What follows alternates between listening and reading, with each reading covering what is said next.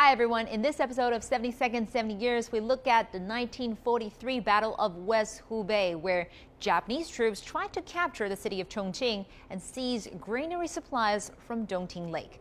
By May 1943, Japan had started major offensives against Chinese troops in Hubei's Ochikou, Shishou, and Huarong, eventually taking control of Anxiang, Nan, and Gong'an counties.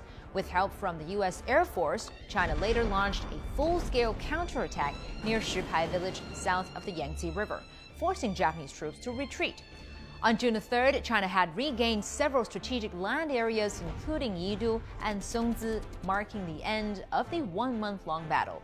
However, China's victory was bittersweet. Despite winning the battle, more than 40,000 Chinese were killed, far outnumbered losses from the Japanese side. I'm Wang Yingzhi with CCTV News. I'll see you next time.